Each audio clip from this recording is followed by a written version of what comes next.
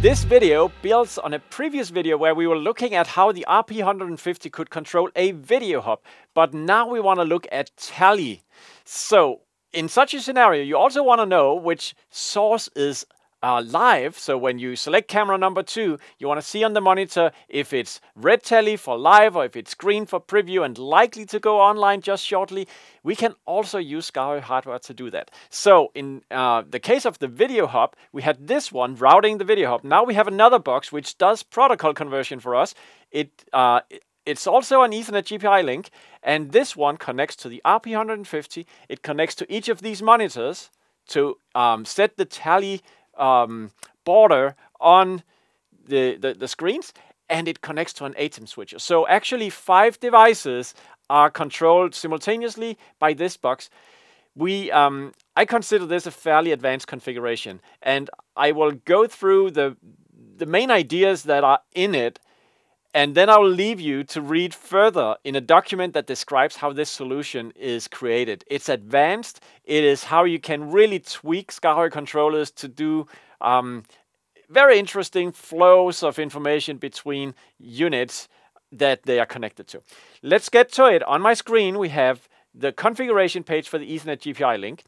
And over here, I have also a SKAARHOJ controller. All it does is it's controlling the ATEM switcher, because if you watch the monitors, you'll see that we are currently selecting camera number 2 on this one. So that's what we have. If we just go one step back to the previous video, you know that we selected camera number 1 and then camera number 2 and camera number 3, and we saw the routing happening. Notice one thing, as I'm doing this and having currently camera number 3 on, camera number 1 on preview and camera number 2 on program, which is red tally.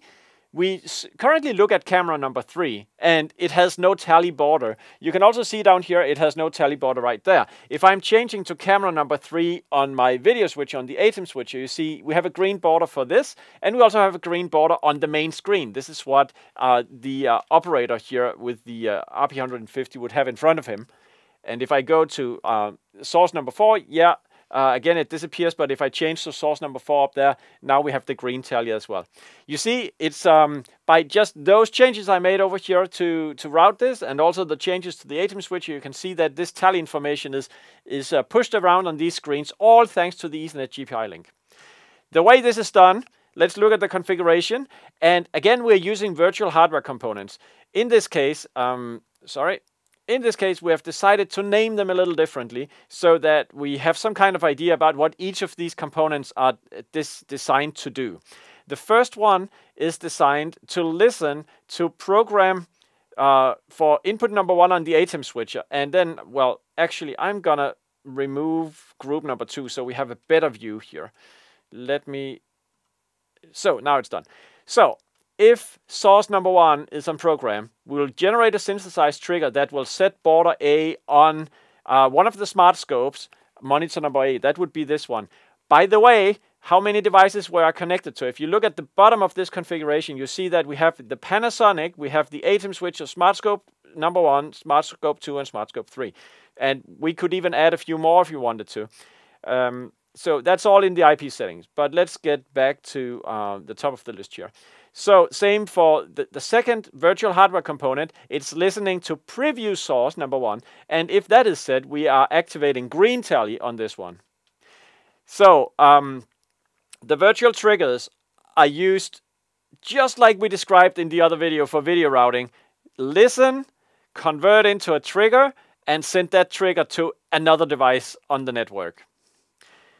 We do exactly the same for input source number 2. Listen, input source number 3 and number 4. If 3 and 4 are on, then it's now smart scope number 2 down here. Monitor A or monitor B set with green tally and red tally. On to the next one. And now it gets really complex because that was just what we have seen in the previous video. In the next one, we are listening now to the RP-150. If camera number 1 is selected, then we generate a trigger that will set flag number 1 in the Ethernet GPI link. And we are also looking, or we also setting flag number 3 if the same is the case. So we set flag number 1 and flag number 3. Then we have another condition here that is listening to the second button. If camera number 2 is selected, it's setting flag number 5 and number 7. We have one for 9 and 11 and 13 and 15. Okay, so now the question is, why are we setting internal binary flags in the Ethernet GPI link when we're changing camera? That doesn't really do anything unless we're using those flags somewhere else. And that's what we'll be looking at now. So the next thing that happens is that we, let me see, we were listening to the RP-150. So the next thing that happens here is we are listening to the ATEM switcher. Basically, we are saying if the ATEM switcher has input source number 1, then we'll set flag number 2. If it has input source number 1 on preview, it's going to set flag number 4.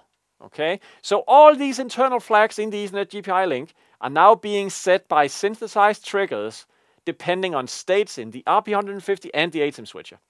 And they have been so carefully designed that the next that happens, if you move on, you see down here, now we are looking at the flags with something called a flag condition. So basically what happens right there is if flag number 1 and 2 are both set, then we generate a trigger that will paint the border of the smart scope number 3, this one up here, red. Okay.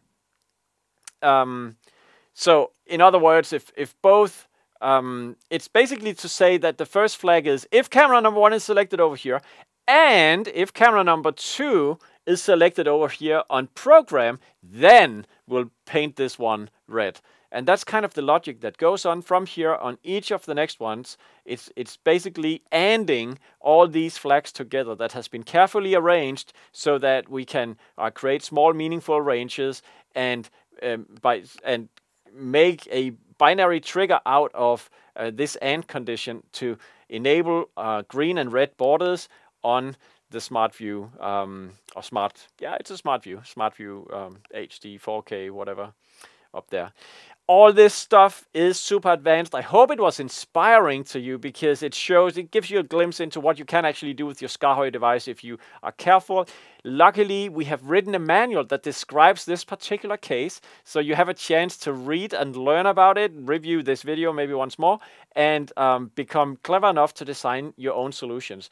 Everything about this particular configuration is, in other words, available online for your reading and education into SKAARHOJ products.